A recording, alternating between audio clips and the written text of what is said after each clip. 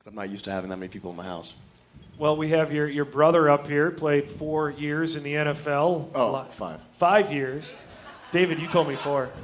What? I didn't say Shortchanging anything. me? I didn't say anything. He's a liar. No. Who? Which one? Justin? Justin. Already? This is how you're I going to start a thought you told me relationship off 5. right now, You Justin. played- This is how you're going to start us off? We have Eric Bakhtiari, ladies Yeah. and gentlemen. Yes.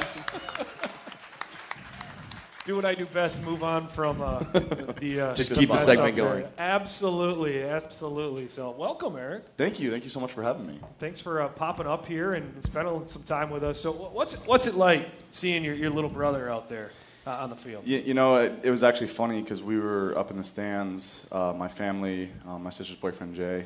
Can't forget about Jay, little Jay Ray.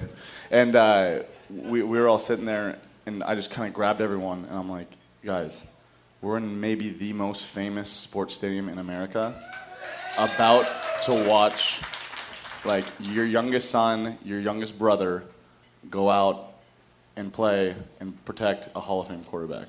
Like, let's just let that sink in right now. And because you know, last year was such a whirlwind and things like that with, you know, him getting drafted and, you know, unfortunately Brian going down and David having to step up at the left side, and, you know, then this year, you know, it finally hit you. It took about, you know, it never hit you right away, and that was, I think, the moment when it really hit me, and I just want to share that with my family because it being Thanksgiving and all, and we were here for him, and it was good that he can get us a win for not just us but the entire city of Green Bay. Absolutely. That's great stuff. But once you realize that David had an opportunity to do something special here with the football career? When did I realize? I think it was probably, and my other brother Andrew can attest this, when we made him walk to Blockbuster and return the videotapes, right? So, you know, a lot of people don't. Back in the day, you had to rent videotapes, right? Absolutely, and you had to return them, and then you had by midnight or noon the next day to return them. Well, I was home for spring break, and I had rented some, and I went out the night before and partied with my friends, and I woke up, and because I was the best football player in the household at that time, I was my dad's favorite. So therefore... So you know who his favorite now.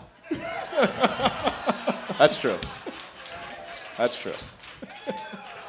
And so so my dad made David take the tapes back, and he had like maybe 10 minutes to get there, and it's a 15-minute walk. Well, you know, David's not the smallest guy in the world. And I don't run. Let's be honest. He's I don't run. He was begging anyone to take these videotapes back.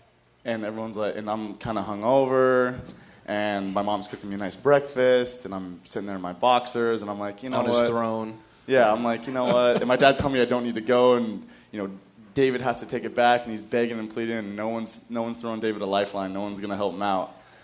And he's like, you guys really aren't going to do it? You guys really make me go do this by myself? We all looked at him and were like, yep.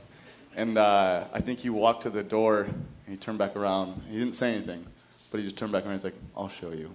I'll show all of you. And that was when I knew he'd be great.